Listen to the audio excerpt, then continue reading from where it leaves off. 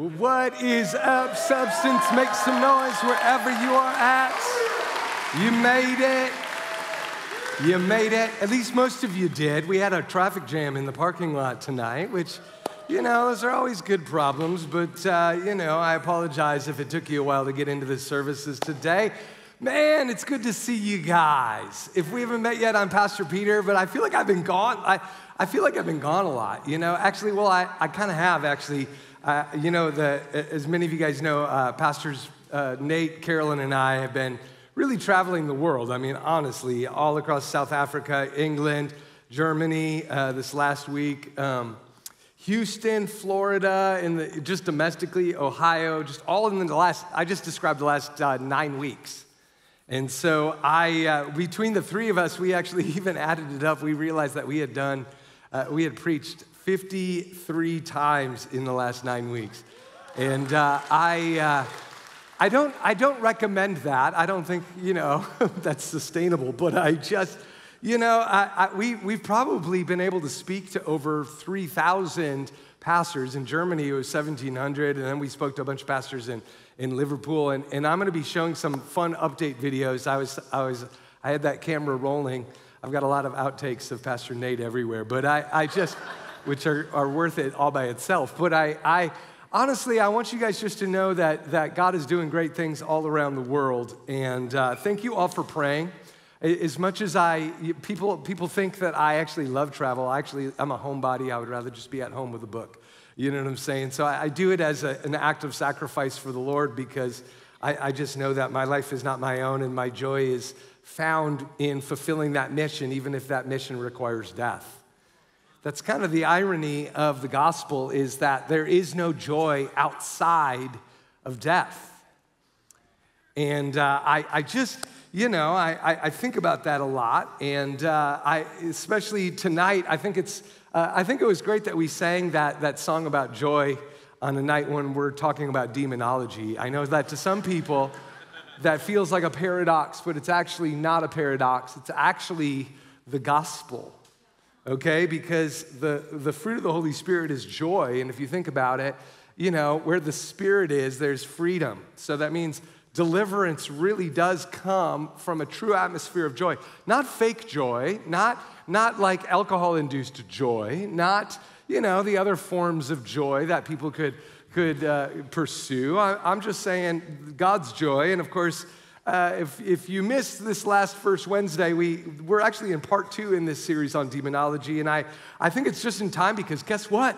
The new Exorcist movie is releasing this weekend, and I hope none of you see it, because I guarantee you it's not going to put godly thoughts into your head. It's like all those movies, they kind of glorify and amplify the power of the devil, and yet the one good thing about a lot of these movies, and it just feels like they just keep coming, they don't stop. The good thing about these movies is they're a constant reminder. The one thing that is really nice about them is that they remind people the devil is real, he's not a nice person, you should learn to avoid him. You know what I'm saying? At the very least. Now, maybe the whole rest of it isn't biblical, but I'm just saying, there's fundamentals in there that I think are valuable. The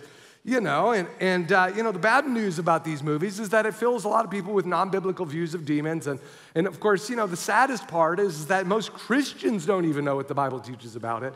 And so, at our first Wednesday in September, at our first Wednesday service, I started part 1, and we asked all these different questions. I tried giving you a little bit more background, a systematic theology of who really is the serpent, the devil, Satan, the accuser of the brethren. We talked about just different questions like, when did Satan actually fall? Where did Satan get all of his minions? Are all of his minions fallen angels, or are they other things? Are there multiple creatures that belong to this kingdom? And so obviously we had to dive a little bit into what we call angelology, and it's the study of heavenly beings in the Bible. We talked about cherubim, seraphim, Beni Elohim, how they function, and I honestly, you guys, it goes 10 times deeper than this. If I went into like Gibborim, Ophanim, all these other cool things that God has created, I mean, think about it. God is creative.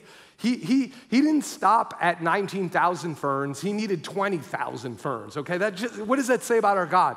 I got another idea. You know what I'm saying? Like, we're going to get to heaven and realize probably everything is way more complex than even the categories that I'm even talking about. And we're going to get to heaven and be like, oh yeah, I mean, I'll probably have to apologize for a few things I've preached over the years. But I'm trying to present it to you actually with humility so that you guys just get a little more hungry to dive into your Bibles. And so, but the reason why we talked about angelology is because if we really want to understand what demons are, then we first need to study, what was the original order of heavenly beings that God outlined in the Old Testament. And so tonight, by the end, I am going to get more practical. We are going to talk about what do demons do? How do they gain access to our lives? Can Christians get them? These types of questions that people ask me all the time. But before we do this, I just wanted to recap a few of the basics that I hit this last month, so that you can understand the bigger narrative of Scripture, okay? So I'm going to start out by giving you a little bit of systematic theology, and then it's going to get a little more practical with each minute, okay? So if I blow your mind, just stick with me, okay? Stay on the roller coaster ride. Don't unbuckle yourself, okay? I'm just telling you. And then we'll have some fun. Now, if I could be fully honest with you, though, as I was even prepping this series, and I actually started prepping this series probably about 4 years ago. And there's some series where I let it cook a little longer. You know what I'm saying? It's kind of like remember when we did our end time series, I was going to go right into the book of Revelation and preach straight through it. And the Lord was like, no, press pause on that. Just cook a little longer and read a few more books. And it was good. I was glad I did. And so I really was slow to preach this, and if I could be fully honest with you, I really debated whether or not I should even share what I shared this last week, because at first I thought, well, do the good people of substance really need to know all of the details of, the Elohim and the Nephilim and the blah, blah, blah, and I thought, why don't I just teach them how to just, cast it out, you know what I'm saying, and then be done with it, do it in 1 week. And then on the other hand, I thought, you know what, I really, really want you to understand the Bible on a whole deeper level. And there are so many passages that will not make sense until you understand some of these broader ideas, the worldview of the average Jew in the Old Testament. And so it's critical to understand those things first. And so, again, part of me wanted just to cut to the chase and let's talk about exorcisms. Come on, it's like exciting, you know what I'm saying? It's like the emergency room moment, you know what I'm saying? And yet, you know what? We need to understand, how did we even get into the emergency room in the first place so that a lot of you might avoid it? You know what I'm saying? And in order to do that, we got to kind of go back and find, well, how did mankind even get into this problem in the first place? Do you know what I'm saying? And so here's a few nutshell summaries of week one. I'm not going to spend a whole lot of time, and so if any of this is interesting to you, make sure you go back and watch the message, which is also posted at my blog, peterhaas.org/demonology. It has all the details, plus a whole bunch of stuff that I didn't share in either of these messages, okay? Now, I made the case, though, last time that the devil likely fell at the exact same time as Adam and Eve, okay? The idea that Satan fell before the creation of humans, that didn't even exist historically until the 1700s. It was actually Milton. I was an English major, I had to read Milton's Paradise Lost. And that was one of the books that kind of started to mythologize this idea that Satan fell before man was created. And actually, that theology didn't even become popular until the 1800s. It got a name. It was called the gap theory, or if you're really nerdy, it's called the ruin and reconstruction theory. But all throughout history, though, it was more commonly taught that Satan was a cherubim who was the high priest of Eden. In other words, he was doing his job in the Garden of Eden as the high priest, wearing the ephod, and he was supposed to actually be coaching Adam and Eve on things, giving them insights. And of course, he betrayed that trust, he betrayed that role, and he sinned along with Adam and Eve, which is why all three of them got spanked in Genesis 3, okay? So in case you were like, well, why would God put the devil next to Adam and Eve in the first place? You get the idea, okay? So there's a lot of things that will resolve once you comprehend that. And again, you don't have to agree with me on all these types of things, because a lot of these are complex interpretations based on complex passages. But throughout most of history, it was taught that Satan was a cherubim and that he sinned with Adam and Eve. But what about the other principalities and powers? Where did he get his minions? Well, the Bible implies that Satan at least talked roughly about 70 Elohim from God's counsel. And Elohim was a divine being, okay, that sinned along with Satan, okay? The Bible teaches that the Elohim were spiritual beings who helped God govern his creation. Of course, we explored some of those texts last week. The Elohim existed when we were created. They were actually worshiping when God created the earth, the book of Job says. And of course, they look like humans, which is why God said, let us make man in our image.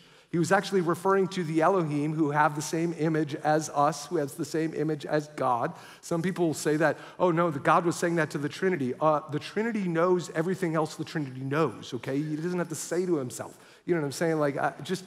Anyway, but you get the idea. He was saying it to the other Elohim, and there's a lot of passages where you see God interacting with the Elohim in this exact sort of way, okay? So they were part of his divine council. And they existed when we were created. They look like humans, but they function differently than humans in that they have additional divine attributes. Now, what? We could only guess, but there's a lot of different philosophies about how their bodies are exactly different. But the Bible teaches in Genesis 6 that the 70 Elohim took human wives, and the Bible argues that it created a half-breed, half human, half Elohim race called the Nephilim, which actually means in Aramaic, giants. Okay, now, if you paid attention to what I said, okay, now I went into detail as to why Satan did this, how he talked them into this, and how it related to the Genesis 3 prophecy. So this is just recapping, but if you really pay a close attention, you were like, wait, Peter, you said 70 Elohim fell. Where did you get that number from? Now, why would I say that there were 70 Elohim who fell in Genesis 6? Because it doesn't mention the number there. Well, it's actually because that number is actually revealed to us in both Genesis 10 and Deuteronomy 32, okay? And I'm going to show this to you real quick, okay? In the context of Deuteronomy 32, again, this is after, the Israelites went through the wilderness, they failed, they had to die, 40 years in the wilderness, and now Deuteronomy is basically Moses giving everybody the pep talk to get into the promised land, okay? This is how we screwed up. This is how we're going to do better this next time, okay? It was almost like the halftime show after the really miserable first half, okay? So this is Deuteronomy. In the context, so Moses is talking, and he starts to refer to the Tower of Babel, okay? Now, if you forgot the story of the Tower of Babel out of Genesis 11, it's where humans did a third and final defiance of God's plan. People talk about the fall of mankind in Genesis 3, but actually there were 3 falls, okay? Genesis 3, Genesis 6, Genesis 11, 3 falls, okay? Now, it's important that you understand that, otherwise you're not going to understand the bigger narrative that the Old Testament argues, okay? So the Tower of Babel was basically the last straw. If you actually read it very carefully, God said, okay, I want you to be fruitful and multiply. He repeated all the same things that he did way back in the Garden of Eden, but he's hoping that they're going to get it right. And rather than scattering over the face of the earth, ultimately, earth was meant to be totally surrounded by the garden. It would be a ginormous ruling council from which God would populate the universe, and then he'd have all these other galaxies and planets, and then ultimately, this would be Eden. This is where it would all be ruled, and then we would, create more of us, be fruitful and multiply. Okay? And when people would look at us, they would see God because we look like God. Does that make sense? So it's like a flow chart. God was actually creating an army to take over the universe. Okay? So Babel happens, and of course, a lot of people remember Babel because God, divided all the languages and they couldn't understand what the other people were saying, but they missed the whole point of what actually was happening at Babel. So let me just quickly define it for you, okay? So Babel was the last straw. And remember, the tower was actually not just a tower. Why would God be so offended about a tower? Well, it's because, remember, Eden was built on a mountain, Ezekiel 28 says. And so this tower was essentially their way of saying, we want to start our own government. It was a coup d'etat. It was like, we are going to start an alternate government. We are going to create a man-made mountain to our glory. And rather than you living on the mountain, God, we are going to live on our own mountain. And we're going to do the exact opposite of what you want. Instead of scattering, we're going to create the greatest city so that none of us ever has to leave. And it was really an act of defiance, if you think about it. And so they were trying to recreate Eden, a man-made Eden. And of course, keep in mind, just, Eden was not merely a garden, it was a ruling council. It was a capital building. So again, Babel was a rebellion government, and God was, so really if you really want to see what Babel was from God's perspective, it was like this. God was like, oh, so you really think you're better off without me? Okay, fine, then I'm going to split up your languages so that you can't understand each other, and then I'm going to give you over to do what ought not be done, which is a theme all throughout Romans when Paul is recapping it. That's what God does when we refuse to follow his rule. He's like, okay, I'm going to see how that goes for you. You can go without me.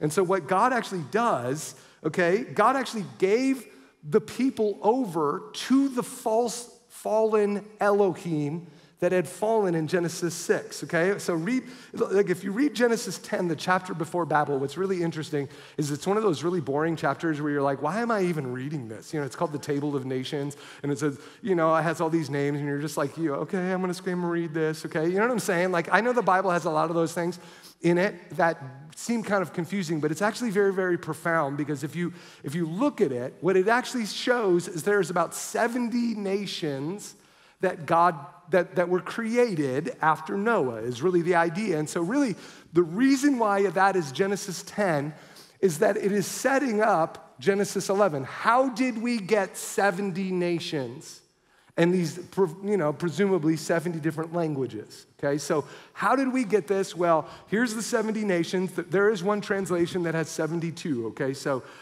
you're gonna hear a little disparity here about 70 or 72, but I want you I'm not gonna explain that right now, but I want you just to follow me here, because if you really think about what the Tower of Babel was, Genesis lists these 72 or 70 nations, and then the next chapter, how we got there at Babel. And so Moses is talking about Babel in Deuteronomy 32:8, and check out what he says here, okay? This is Moses talking about what God was doing at Babel. The Most High gave the nations their inheritance. What is an inheritance? It's you get what your father gives you, okay? So he gave them their inheritance. When he divided all mankind, he set up boundaries for the people, like using their languages, according to the number of the sons of God. Okay, the Hebrew word there is Beni Elohim, the Elohim, sons of God, Beni Elohim. Now, you're going to notice, though, that there's a few modern translations. Like if you have an NIV, it'll say sons of Israel in there, and you're like, well, why would it say that? All the newest translations will say sons of God, ever since actually we've discovered the Dead Sea Scrolls, which is like the oldest version of the Old Testament that we have. And so all of the oldest, most reliable manuscripts say sons of God. It was only a few that said sons of Israel. And the reason why, so somewhere in history, somebody edited that out, but then we have older manuscripts that are more reliable, okay?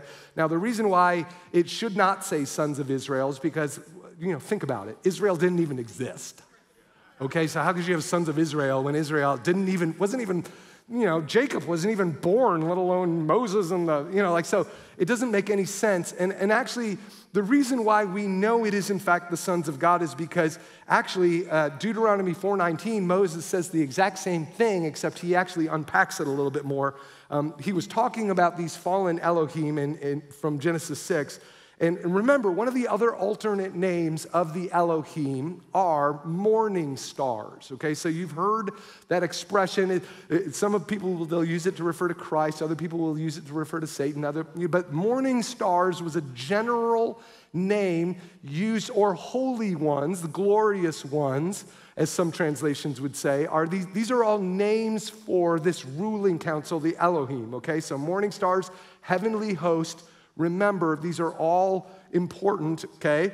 And so Moses says in Deuteronomy 4:19, it's like another version of the one that we just read, and when you look up into the sky and you see the sun, the moon, and the stars, all the heavenly host, okay, a reference to, and a lot of times people would say that the glorious ones, they looked like stars, okay, which is why another nickname was Cocoa Beam, the stars, okay? So when he says, when you look up to them and see them, do not be enticed into bowing down to them. These are people, okay? He's referring to people, not just objects in the sky.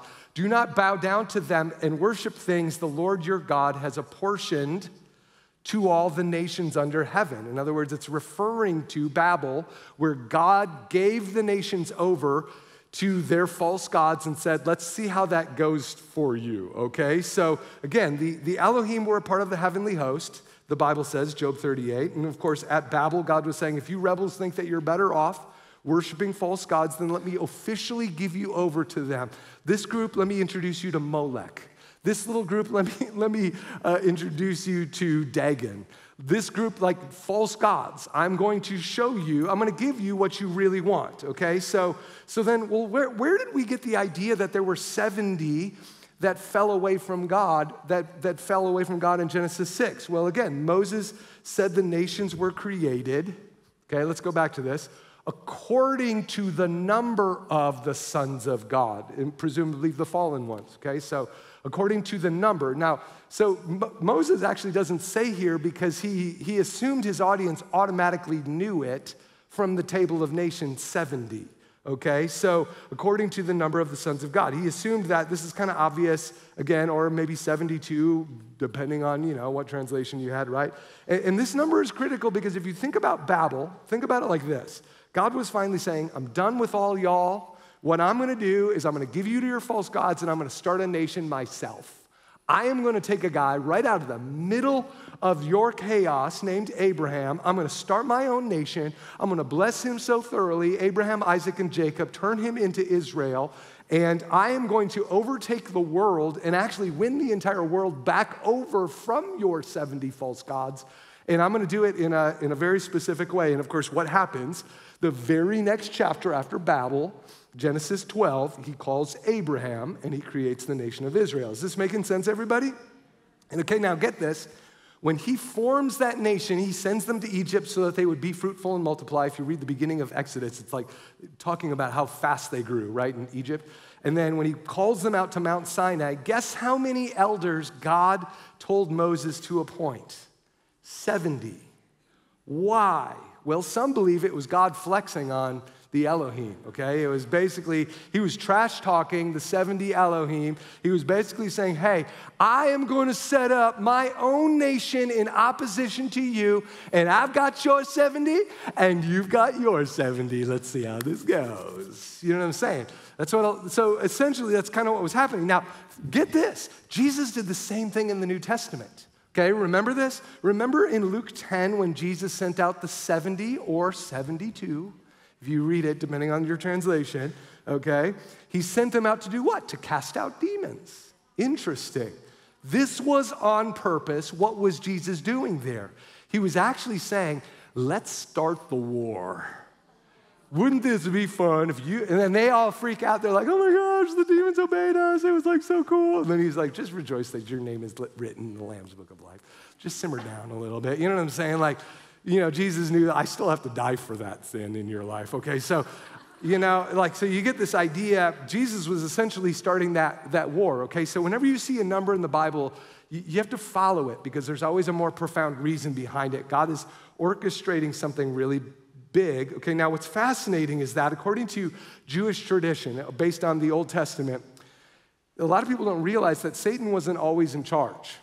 So what do you mean, Pastor Peter, wasn't Satan the serpent in the garden? Well, probably. We do believe that. He probably was the serpent who tempted Adam and Eve. There's a couple different theories about this, but the Bible implies that actually there were multiple civil wars in the Old Testament between the principalities and powers of evil. Okay, so for example, according to Jewish tradition, there were actually multiple lead demons. There was Gadarel. Some people actually thought Gadarel was the one that tempted Adam and Eve. There was another tradition. Yacon was one of the top demonic forces. Then you've heard of Azazel. You've also heard of Mastema. One tradition based on Ezekiel 31 is that there was a demonic principality by the name of Ashur, okay, who used to be the top dog. Now, up until the flood, okay, this is kind of an interesting thing. So Ashur was actually the god of the Assyrians. And so he became synonymous with the god of the Assyrians that the Assyrians, the word Assyrian actually comes from the word Ashur, okay, from the god himself. They took on his name. Okay, so you remember when God said, don't take the name of the Lord in vain? He was actually saying, don't call yourself a Christian and then act like the opposite. In other words, you become like the God you serve. And so he's saying, don't take the Lord's name in vain. He was saying, don't pretend you are a Christian or that you are a servant of Yahweh and yet you live opposite. It had nothing to do with like cussing. Not that that's not good either. But you know what I'm saying? Like, you get the idea that they took the name of Ashur, okay? So now, a lot of people will say that Ezekiel 31 actually teaches that Ashur was the top dog, and apparently Ashur became too arrogant, too powerful, and most of the Nephilim that were created were loyal to him. And so right before the flood, according to Jewish tradition, God incited a civil war between Ashur and Satan, okay? Now, in the New Testament, let me just follow me here, okay? And I promise the whole message won't be this deep, okay? I'm just gonna give you, I'm trying to give you these little nuggets so that you can go research. Now, in the New Testament, you'll remember that Jesus referred to Satan as the prince of this world. He actually called him the prince of this world several times, John 12, John 14, John 16. A lot of ancient Jews actually believed that princeship that Satan had was actually started in the days of Noah. And where does that come from? Okay, now, I'm sharing all this because the New Testament texts that I'm about to read to you are suddenly gonna make more sense if you understand this is what the average first century Jew believed, okay? So a lot of Jews believe that Satan was actually crowned prince of the world by Yahweh, by God, to take on this civil war. And of course, it wasn't a good thing. It was almost like, let's let you guys just kind of eat each other alive. And then when God sent the flood, this is what he did. He actually took out all the Nephilim loyal to Ashur, and as the floodwaters sunk into the earth, the majority of Nephilim spirits were locked into the abyss, which was a very particular section of hell in the Old Testament called Sheol, in the New Testament called Hades.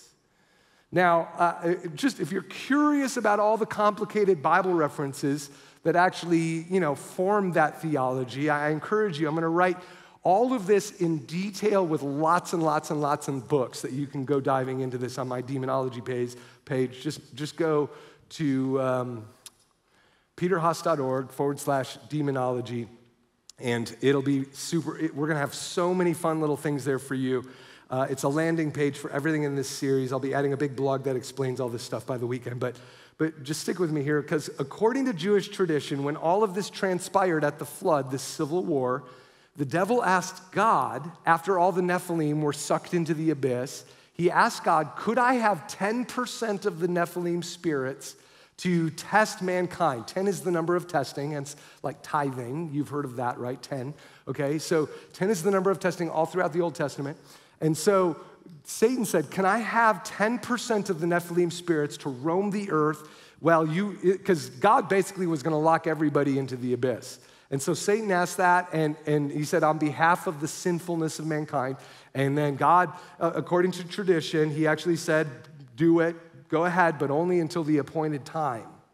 Okay, so for example, have you ever read your Bible and ever been confused about where do demons actually live? Because you have these verses that talk about them as if they live in hell, and then you have these other verses that talk about them as they're just like ranging throughout the surface of the earth. So like, which is it? Well, according to Jewish tradition, both are true. Because again, 90%, because demons are Nephilim spirits killed in the flood, 90% of them are in the abyss, and the other 10% are ranging throughout the earth now, honoring the prince of this world, who is Satan, okay? So that's why, the reason why I'm saying all this is because all of a sudden there's a whole bunch of New Testament texts that are all of a sudden gonna come alive to you if you think like this. Now, let's not even debate if those Jewish traditions are true or not, and I'm actually gonna, on my blog, talk about which ones I think are true, but the reason why it's important is because if you understand that audience, the average Jew believed what I'm saying to you, in the times of Christ, then all of a sudden when Jesus is talking about this kind of stuff, it'll make sense, okay?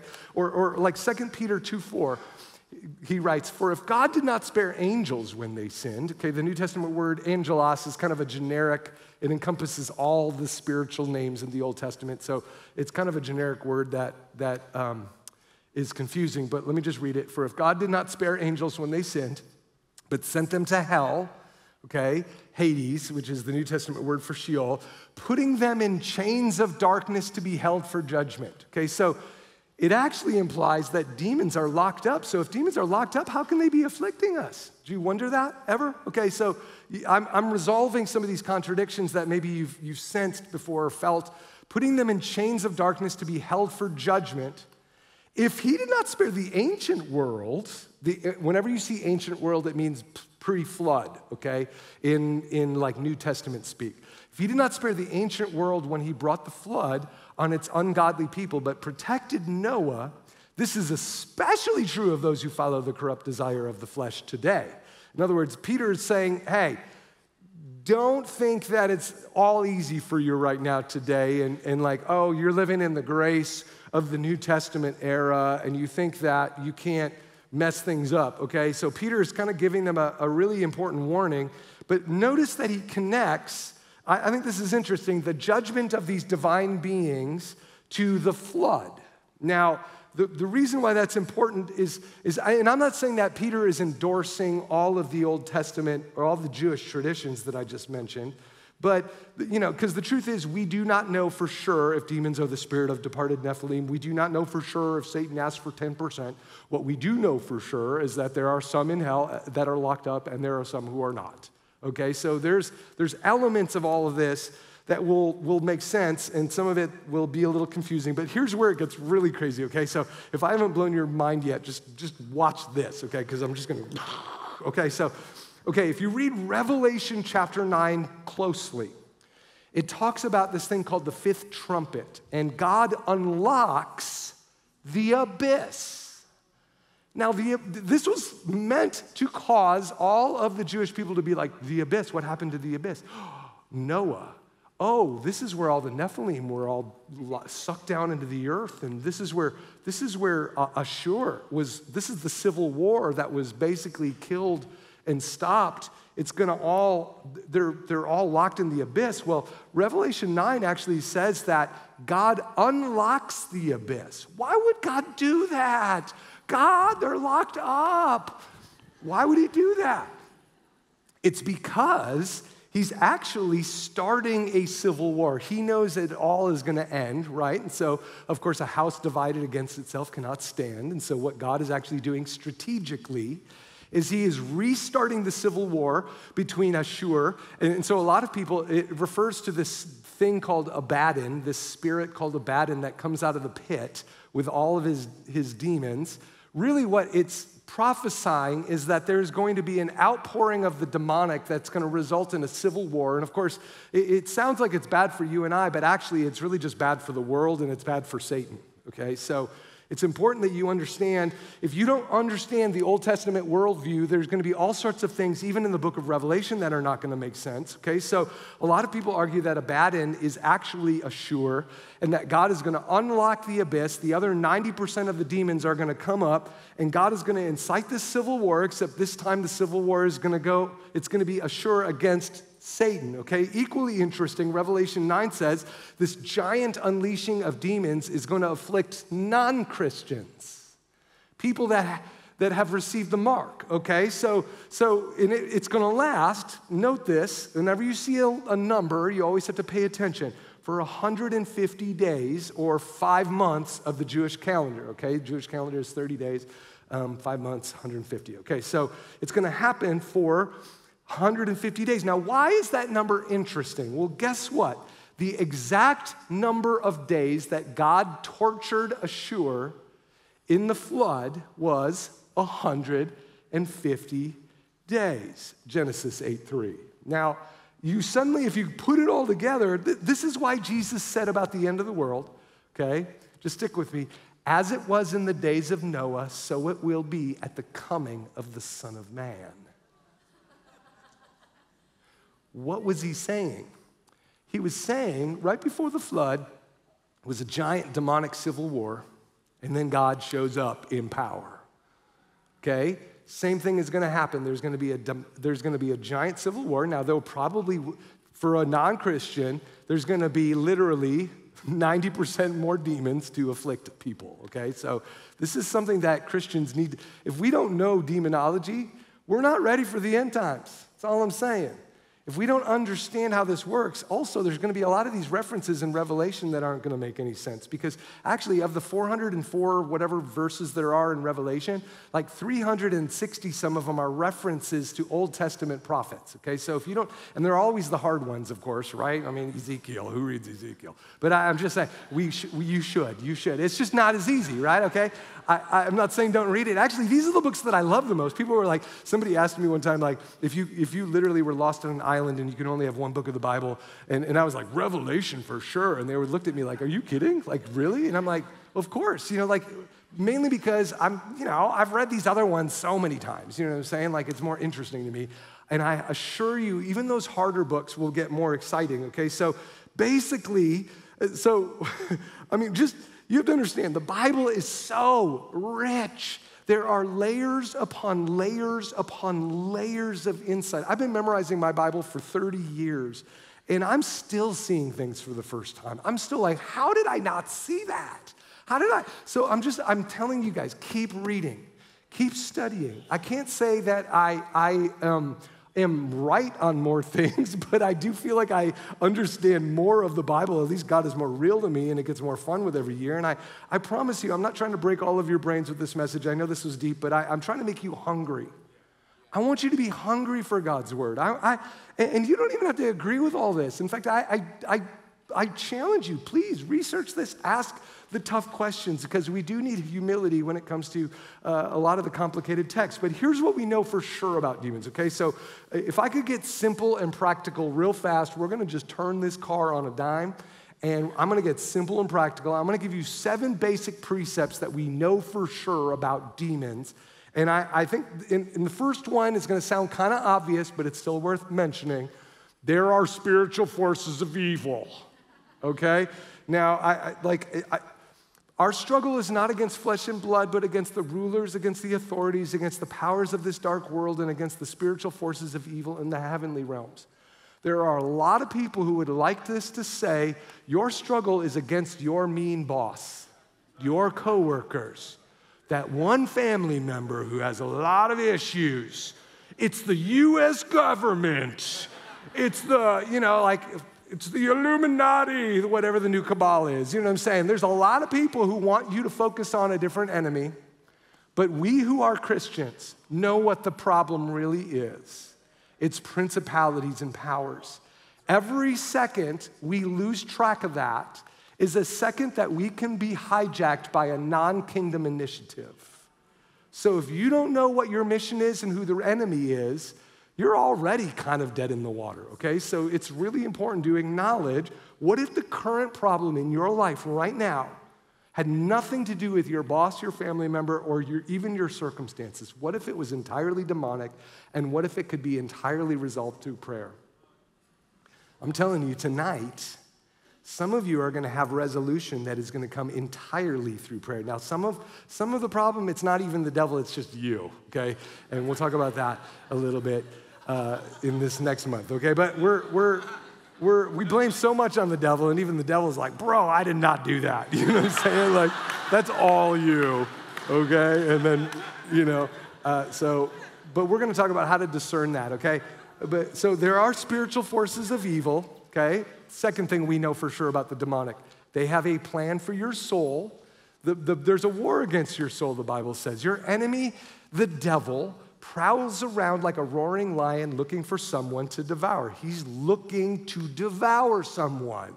Now, if I had to wander through a field in the middle of the night in Africa with a roaring lion, that would not be a good thing. I don't think I would be ready. I'd be very equipped to fight that. And listen, demons know exactly how to get you, and if they're gonna get you, and actually, you know how the devil would probably get you. Most people, if I stopped them and I said, if the devil was to truly derail your life over the next 3 months, how would he do it? Would it be lust? Would it be impulsive spending? Would it be alcohol? Would it be? Most people know already what it would be. Now, maturity is knowing how the devil would attack you and actually dealing with it. Immaturity is knowing but saying, I'm good. I think I'll make it. Okay? So I want you to know, like, that's actually the difference between a mature Christian and an immature Christian. It's not how much Bible knowledge you have, it's how much you are applying right now, okay? So they have a plan for your soul. The third thing we know for sure, demons wait for opportune times. How do we know this? Luke 4:13, when the devil had finished all of this tempting of Jesus, he left Jesus until an opportune time. Think about that. He's looking for an opportune time to get Jesus. And so you have to understand, the same thing is true with you.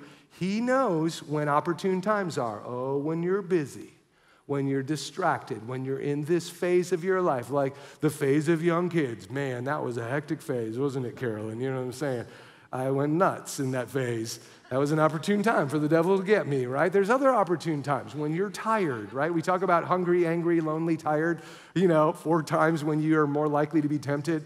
There's all sorts of opportune times that the devil looks for. But practically speaking, when the devil has an opportune time, what does he do? Well, the fourth thing we know about demons is they whisper lies into your ears, right? If you go right back to the original temptation in the Garden of Eden, did God really say, are you sure God isn't holding out on you? It's lies trying to tempt you to think that God actually doesn't love you, that he doesn't have good things for you. Whispers lies, okay? So in Mark 9:22, we read about a boy who had a demon, and that demon kept telling him to jump into the water and kill yourself, jump into the fire and kill yourself. And of course, the disciples couldn't cast it out, and Jesus comes and zings it out and says, this kind comes out through prayer and fasting. In other words, sometimes there's a process. It's not always a moment, it's a process. But, you get the idea that suicide was a demonic thing. There are lies that all of us have, okay? And those lies come at opportune times. You just had a fight with your spouse, and then the devil whispers about your spouse, I don't think they really love you. I don't think they're attracted to you anymore. Or your coworkers, opportune times. I don't think people really care. I don't think there's any chance for promotion here. Okay? Or again, there's opportune times for lies, and you think about even these lies, the devil has the power to afflict your emotions, and this leads us to the next thing. They can change your emotions at strategic times. Let me just show you a passage, Matthew 8:28. When he arrived at the other side in the region of the Gadarenes, Jesus and the disciples, 2 demon-possessed men coming from the tombs met him. They were so violent that no one could pass that way. What do you want with us, Son of God? They shouted. Have you come here to torture us before the appointed time? Okay, now right here we can learn a lot. First off, there's an end coming. Demons know that there's an end coming. There is an appointed time, okay? So that element of the Jewish tradition we know for absolute certain is true. There's an appointed time. Some distance from them, a large herd of pigs was feeding. The demons begged Jesus, if you drive us out, send us into the herd of pigs. Now, this is kind of an interesting little portion. Why would they do that? It is kind of weird, isn't it? Like, why are demons so obsessed with physicality? Well, if it is true that demons are departed spirits of Nephilims who were half humans, it means that they had bodies at some point. So they want to be embodied, okay? Which is why they seek out bodies. Well, if they can't get into a body, they'll get into a pig, okay? Which also says that animals can have demonic afflictions too, okay? So some of you are like, my dog. I don't know, maybe, you don't know. I don't know. Your cat. Everybody's like, all cats are demonized, but we'll let that be another debate for another time. But but here's, what's interesting about this? Oh, I forgot to point out, okay? In Luke's version of this same story, Luke 8:31, the other version of this story, it says this, right after this statement, Luke adds this additional statement. The demons begged Jesus repeatedly not to order them to go into the abyss.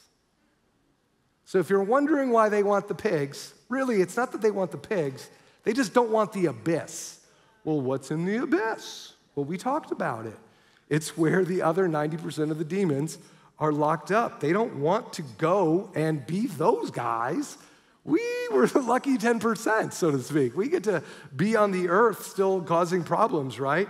You see? So it's not that they wanted to be in the pigs, they just didn't want to be in the abyss, and so they're looking for the nearest non-human that Jesus will allow them to, consider. So verse 32, Jesus said to them, "Go." So they came out and went into the pigs, and the whole herd rushed down the steep bank into the lake and died in the water. Now, why would the demons cause the pigs to commit suicide right away? Did you ever wonder that? It's because they don't want to be in the pigs so they can get out and range throughout the earth and find another human, okay? So that's the idea here. But it did make a statement because Jesus was in the Decapolis where the fact that they had pigs, this was a non-Jewish community, and at the time, remember, Jesus hadn't died on the cross. At this moment, his ministry was not even supposed to be for them, it was for the Jews. And so there is a certain degree of commentary where this validated that the Jews have had it right to this people, okay? But I don't want to get lost in all that. So those tending the pigs ran off. No kidding. That would be freaky. They went to the town and reported all this, including what had happened to the demon-possessed men. Then the whole town went out to meet Jesus. And when they saw him, they pleaded with him to leave their region. Just get out of here. This is weird, okay? So realize not everybody is going to have a delightful response to Christianity. When people, the first time I saw a demonic deliverance, I was almost freaked out. I didn't know if I wanted to go back to church for a while. Like, I'm just being fully honest with you as a baby Christian. I'd never seen anything like that. And I really didn't even have the theology to contextualize it because, I had this kind of liturgical high church Lutheranism thing going on, so I couldn't even comprehend demonology and all this.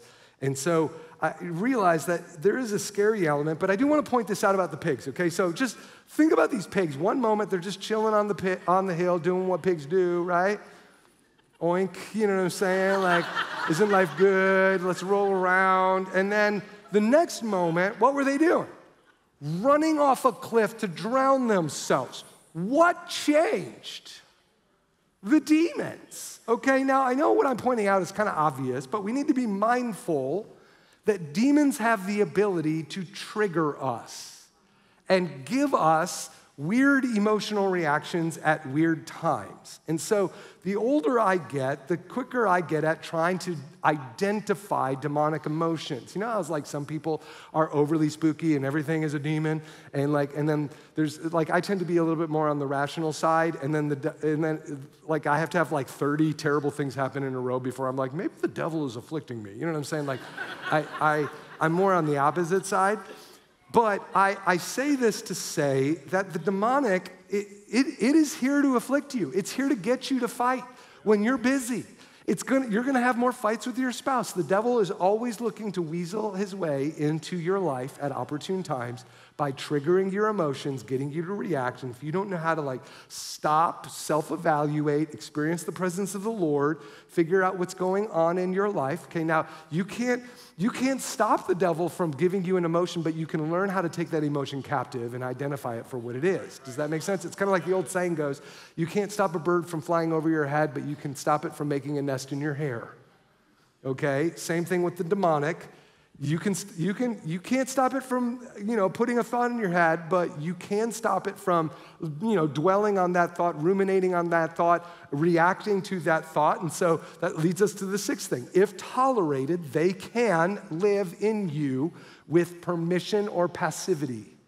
Notice I said those two different words are very different, permission or passivity, okay? So, and as evidence of this, okay, Luke 22, it talks about Satan entered Judas. 3 simple words, at the Last Supper. Okay, so if you're wondering if demons can enter into people, yes, they can, okay? So some people call it demonic possession. I don't really like that word, but we're gonna talk about it in a little bit. But if tolerated, they can live in you with permission or passivity. And the seventh thing we know for sure is God wants to protect us more than demons desire to oppress us. The good news. Praise God, right? In fact, his desire to protect us is infinitely greater than the devil's desire to oppress us. In fact, the tools he offers us are infinitely more powerful. than the devil's tools, okay? God says he will command his angels concerning us to guard us in all of our ways. And when you do a study of like the Gibborim, which is the angels of the Old Testament that are designed for fighting, I'm just saying, one angel can put to death 100,000 people, okay? So if one angel will do that, and Jesus said to Peter when he's flailing around with his sword when he was being betrayed by Judas, he goes, I got 12 legions of angels. 144,000 I think is 12 legions. And so if one angel can put to death hundreds of thousands, could you imagine 12 legions, okay? So the sheer enormity of power that you and I have present with us, we don't have to worry about these types of things. We don't have to fear the devil, but we do have to be vigilant, okay? Because at the end of the day, demons don't have any power except that which you give them, okay? Lies are really kind of the primary power that they have. Don't get me wrong, demons can actually create physical maladies. In Luke 13, we read about a woman who was bent over for 18 years. It was actually a physical malady caused by Satan, the Bible says, in Luke 13. Or in the Apostle Paul even said it, 2 Corinthians 12:7. He talks about his thorn in his flesh was actually delivered by a messenger of Satan, okay? So who would oppress him? Now, we don't know what that thorn was, but we know the devil can actually oppress us, okay? So hear me. Temptations, oppressions, and demonic infestations, though, are not the same as possessions, okay? And again, I don't like the word possession because, they can't possess us except with our authority, which means you can catch a demon, is maybe more of a technical way of saying it. You can actually possess a demon in your life, which is not a good thing. And so really, it's people who are demonized. It's people that ceded their authority. Now, why would anyone ever depend or cede their authority, permit a demon to live in them? Well, why would anyone sin? Think about that, okay? What is sin? Sin always has a function, doesn't it, okay?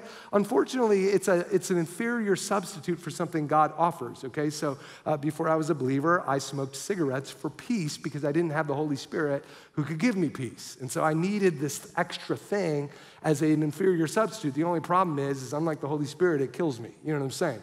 So there's always a function, but it's always an inferior substitute. So if I could define sin like this, sin is when we take a legitimate need and meet it in an illegitimate way. You have a legitimate need for companionship. Now you're trying to meet it in an illegitimate way by dating some non-Christian that doesn't love the Lord, okay? So you're taking a legitimate need. God gave you that need, gave you that desire, but you're meeting it in an illegitimate way. So let's transfer this into the realm of demonic, okay? Let's say you were mugged, okay, or you were harmed or traumatized by someone. It's natural after having an event like that to have PTSD, right? You have trauma.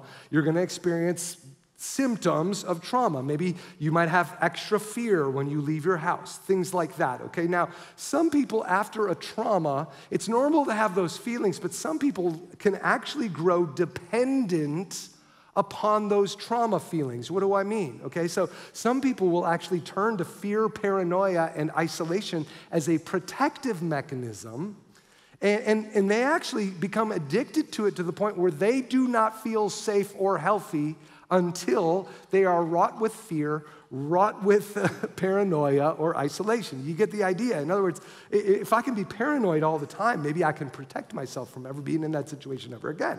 The only problem is fear, paranoia, and isolation all have side effects. Does that make sense? Fear can be an addiction. So this is really where the devil likes to take opportune times, and he knows that if we are dependent upon sinful emotions in a way that actually leads to dysfunction, they basically have free rent. They get to have freeload on us, okay? And let me give you an example of this, okay? I remember one time I turned on the news, and there was this news pundit that was ranting about America, and what was interesting is I happened to really agree with this guy, okay? So I was like, yeah, okay? So I was watching this, and then immediately the Holy Spirit just spoke to me. Just this clear impression, Peter, this guy has a demon of anger, a demon of outrage, and another demon of fear.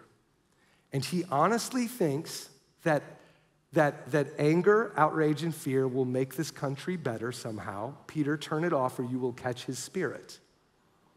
And it was so in the Bible we call that a discerning of spirits. It's a supernatural impartation of, oh, you know where this is coming from, okay? And what was ironic is I agreed with them, but it was actually the wrong spirit. You see, again, some people honestly think fear, anger, outrage are actually how they improve their lives, right? And over time, they think to themselves, well, I need to continually stoke it up. But heck, I'm just going to watch the news every single night so that I can keep this thing going, so that I can keep myself vigilant, so I can help the whole world. Okay? And then we wonder how people get weird. Do you know what I'm saying? In other words, think about it, and even more than that, then they bring that into church and they're like, I need my pastor to be a political fearmonger in order for me to feel safe.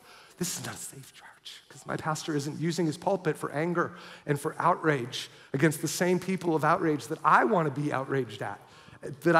This enables me to protect myself. You see, you can kind of see how this actually works, okay? So when you understand the demonic from this vantage point, you can start to see it all over the place, okay?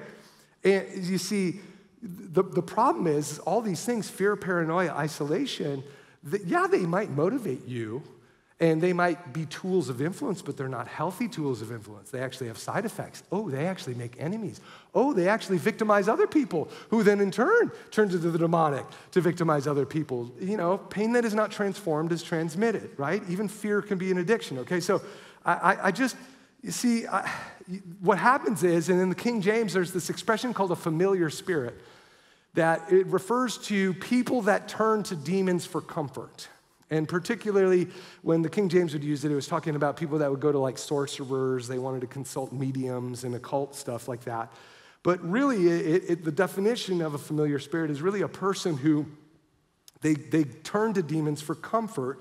Again, they're not comfortable unless they feel some sort of fear so that they can know that they're safe. And so when you have that spirit, guess what? You also surround yourself with other people that have it.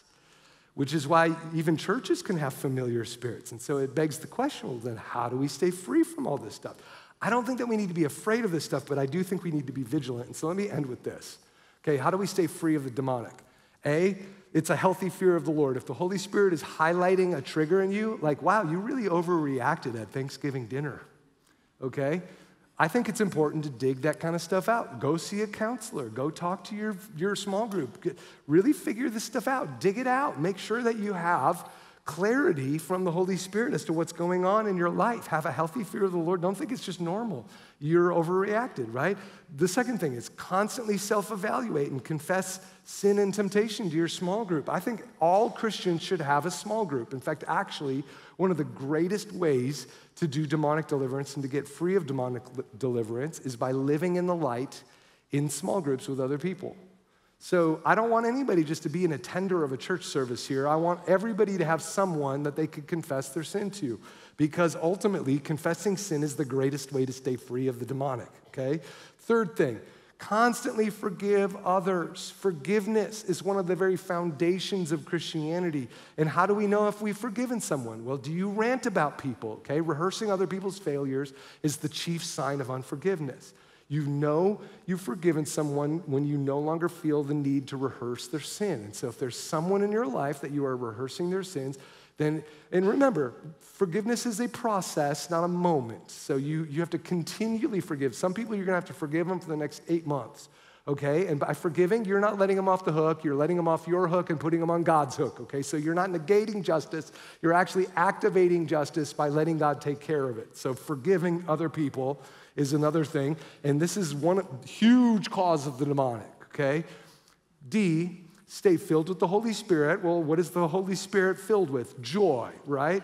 Righteousness, peace, joy in the Holy Spirit. And so in some ways, you want the Holy Spirit, just become like a child. Sing some of those nursery songs, right? Worship with your little kids. Go back into our kids' ministry and worship. Let me tell you, they're not inhibited.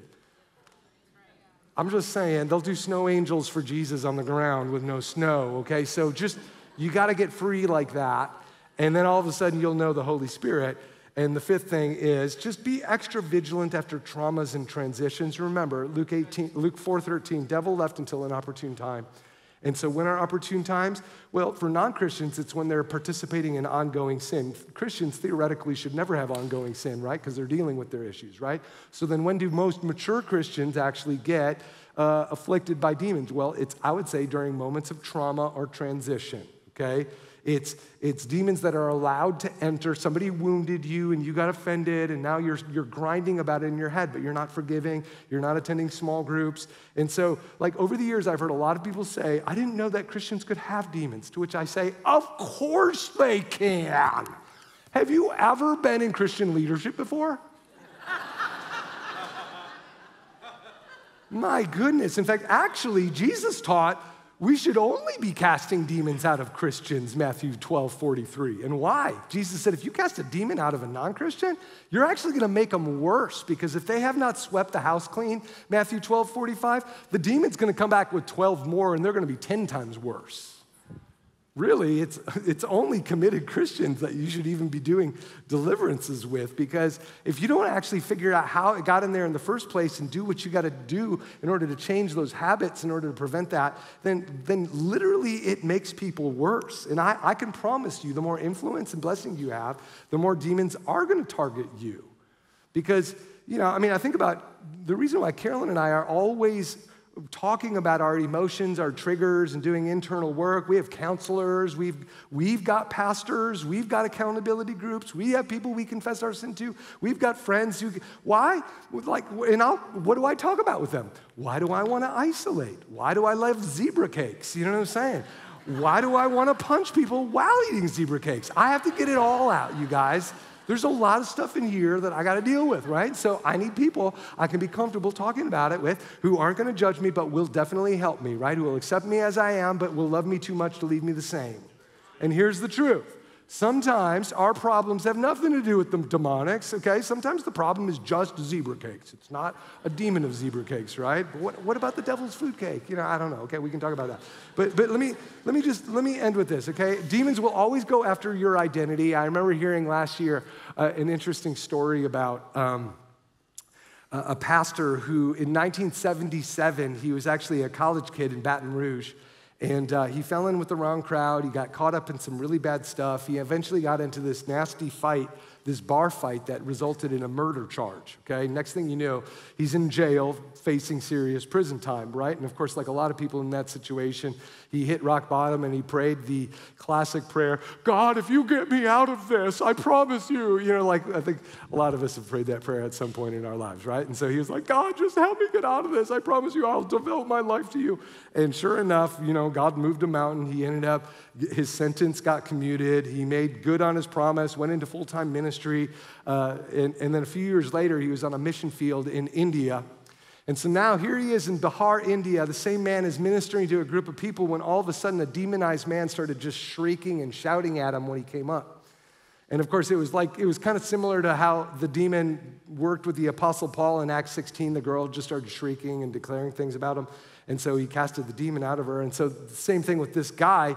He came up to the man and he shouted at the demon, like, I cast you out in the name of Jesus. And the demon said, no, I won't go, because I know who you are. And of course, he was like, well, who am I?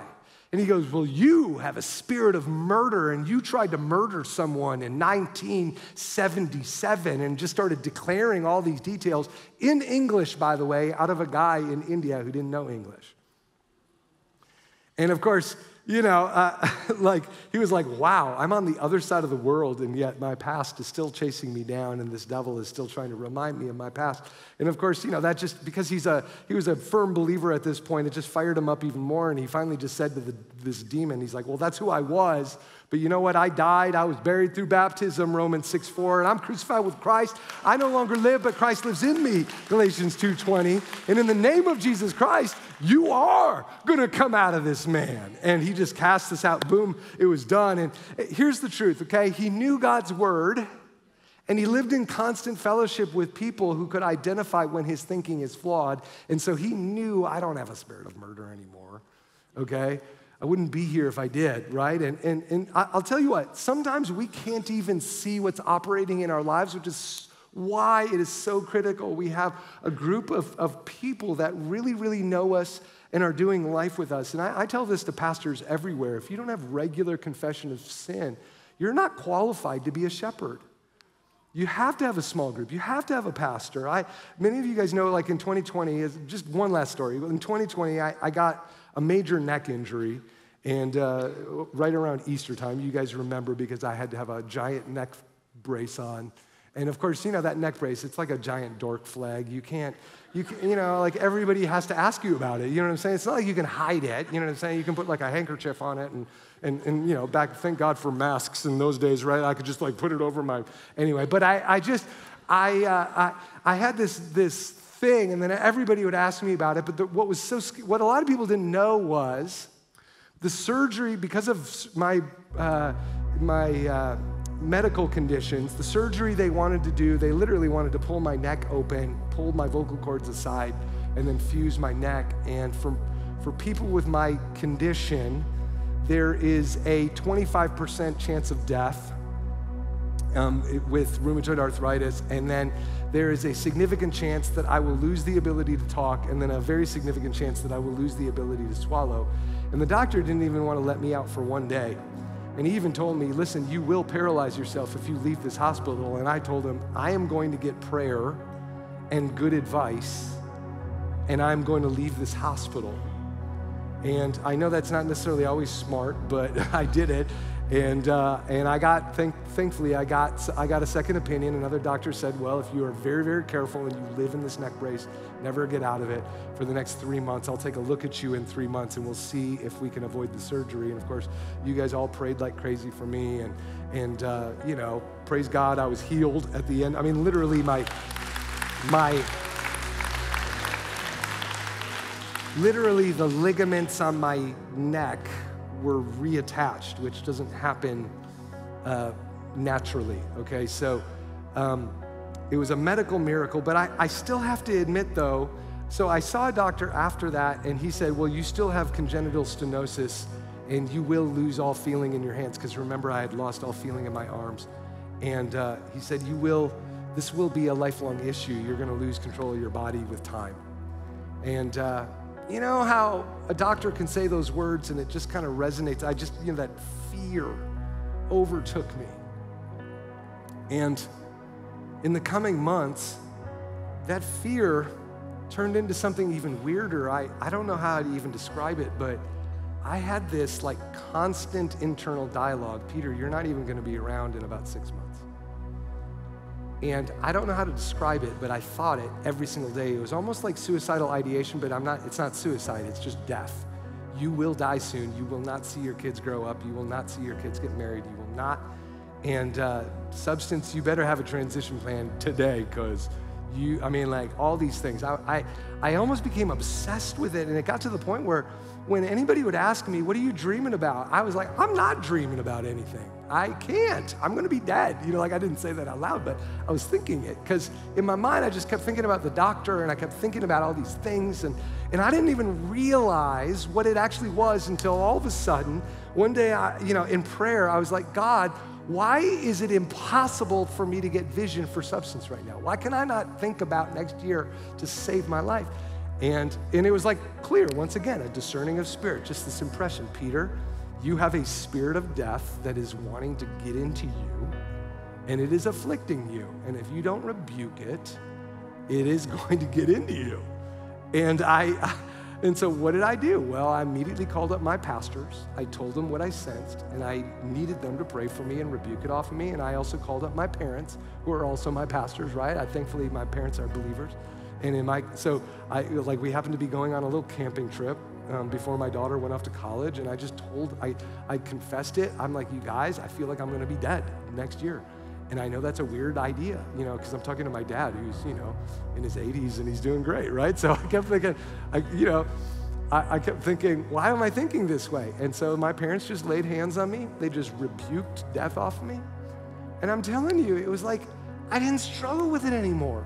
It was literally gone. It was totally gone, and I was thinking clear. And then the next thing I knew, it was like downloading spiritual email about substance. It was like ding, ding, ding, like do this, hire this person, do this at your church. It was like vision just flooded into me, and I was like, what the heck? It was like this clogged pipe. And I say this because some of you do have demonic oppression. and it's afflicting you in a physical way. In others of you, it's afflicting you in an emotional way. It's a psychological, even a subconscious way. And God wants you to be free from these things. And the solution is not necessarily to find the most mature man of God or woman of God who can cast something out of you. It's really you just get a lifestyle of worship, small groups, being filled with the Holy Spirit, the basics. Now, hey, listen, if you do all these things and you realize, oh, I think something's really bad in me, okay, I need help, Pastor Peter, and I need to get this out of me. Okay, if that's you, then we'll talk to you after the service. But I'm just saying, like, we'll talk about this even coming up this next month. Come on, it's perfect. We have Halloween and then next first Wednesday, bam. I love it. But I've led more people to Christ on Halloween than any other day, and I love it. Sorry, I digress.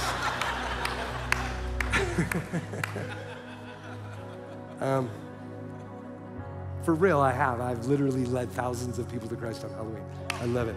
I'm not gonna glorify the devil by avoiding anyway, so I like candy too, but I like zebra cakes too. Zebra cakes, okay. Sorry, my ADHD is now happening. Okay, let me just pray for you guys. Father, it was for freedom you set us free. And every single person here has a calling on their lives that is a joy-filled calling. And we don't know how long we have on earth. But we want to glorify you with joy every single day of our lives. Lord, I don't always understand a lot of things, but man, we're going to understand a whole lot when we reach eternity and you give us our resurrection bodies. But on this side, Lord, I know that you have more than enough to help us live the lives that you've called us to live. And I just proclaim freedom and joy over everyone. Just lift up your hands and receive it. Freedom and joy. Freedom and joy. Lord, you see this auditorium, the huge callings on these people. Lord, there are people in this auditorium that have giant callings that will shift the earth. And I'm humbled that you would even allow me to be one of their pastors. And yet, Lord, as their pastor, I just pray freedom and joy in Jesus' name. Lord, that they would receive it, that it would just soak into that dry area where the devil's been lying to them. And I just say to you right now, yes, you will be married. Stop saying you'll never be married. Yes, you will be healed. Don't even worry about it right now, okay? Just trust the Lord. He's gonna heal you in one way or another, okay? Give him creative license. Yes, God has a great job for you. He has a raise for you. Stop it. Stop worrying about it. He's got you. Yes, God says to you, I've got you more than enough.